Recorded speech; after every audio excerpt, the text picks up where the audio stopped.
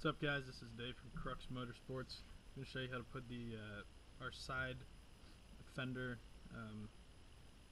gills on today. Basically, first you want to just start by peeling off the material from the backing paper. Thoroughly clean the surface. I just took this off the car to make it a little bit easier to do the video. Obviously, you don't have to do so. Line the top of the vinyl.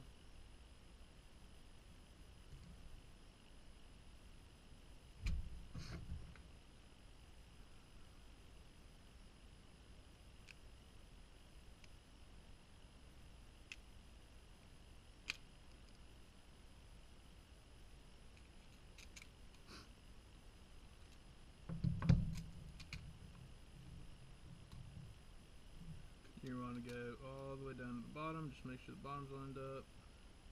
Don't stretch the material because it's perfectly cut to fit in there.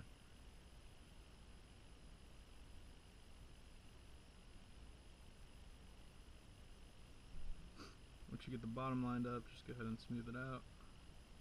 You don't really have to use heat for this, or a squeegee for that matter. You just use your fingers. If it starts to get bunched up, just pull back a little bit.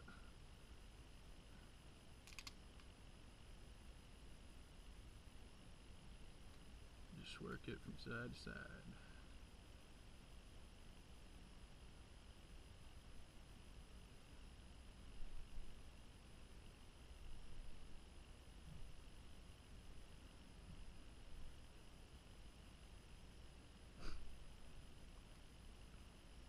There you go. Have the side fender gill here. Couple little dirt specks behind there. Just make sure you clean it really well.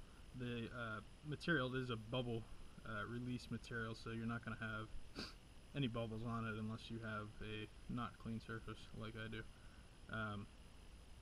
Again, this is the side fender gill. This is in carbon fiber, also available in black. Available at www.cruxmoto.com.